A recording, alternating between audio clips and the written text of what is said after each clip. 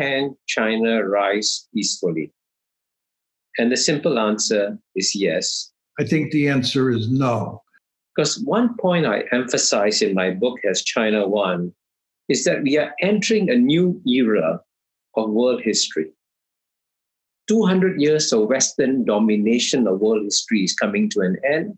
And we're returning to the norm of the first 1800 years, from the year 1 to the year 1820. Two largest economies were always those of China and India. So we're going back to a different world. And remember that when China was dominant, the number one power for most of 1800 years, China didn't conquer the world. China didn't go out like the British, the French, the Dutch, and the Spanish, conquering colonies all over the world. Indeed, I believe in the 15th century, they had the largest, most powerful navy under Admiral Cheng He. They went around the world. They didn't conquer any countries. So I think that's a very critical point to bear in mind, with just one minor qualification. And this is important for an Australian audience. As China is rising and returning, it's important that we try to work with China rather than try to provoke China. And that's why managing the rise of China is very critical. The second question is, can China win? And the question is, win what? So clearly, if you mean in terms of can China become the world's largest economy, I can confidently say yes. And all that the Chinese have to do is achieve half the per capita income of the United States, and they will have an economy twice the size of the United States. Simple mathematics. But of course, can China win? Do you mean that China will step in and take over the role of the United States and try and dominate the world? I don't think China wants to do that. And as John Mearsheimer, who's going to speak next, has brilliantly documented in his book, The Great Delusion, America fought a lot of unnecessary wars in the Middle East and elsewhere. This is something that China, I'm reasonably confident, is not interested in doing.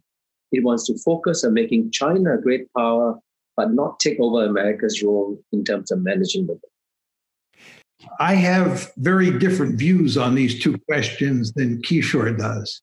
With regard to the question whether China can rise peacefully, I think the answer is no. My basic view is that what China is going to do as it continues to rise economically is that it's going to translate that economic might into military might, and it's going to try to dominate Asia the way the United States dominates the Western Hemisphere. It's going to try to become a regional hegemon, the way the United States is a regional hegemon here in the Western Hemisphere. My view is that China would be crazy not to try to dominate Asia, because in a world where there is no policeman, no night watchman, it makes eminently good sense for a state to want to completely dominate its region. So I think that China will set out to do that. Of course, the United States does not tolerate peer competitors. The United States wants to remain the only regional hegemon in the world, and it therefore will go to great lengths to prevent China from dominating Asia. And the end result will be that you'll get this intense security competition with a serious chance of war. With regard to the second question, we're very early in this competition, so it is hard to predict who's ultimately going to prevail. I think when you read Kishore's excellent book and you listen to him over the years, he thinks that the Chinese have the wind behind their back and that the United States is kind of like a dinosaur. I would not bet on that, Kishore. If I had to bet, I'd bet on the United States. The United States has taken on 4 potential peer competitors in its history: Imperial Germany, Imperial Japan, Nazi Germany, and the Soviet Union. The United States played a key role in putting all 4 of those countries on the scrap heap of history. The United States will go to great lengths to compete with China and to prevent it from dominating Asia.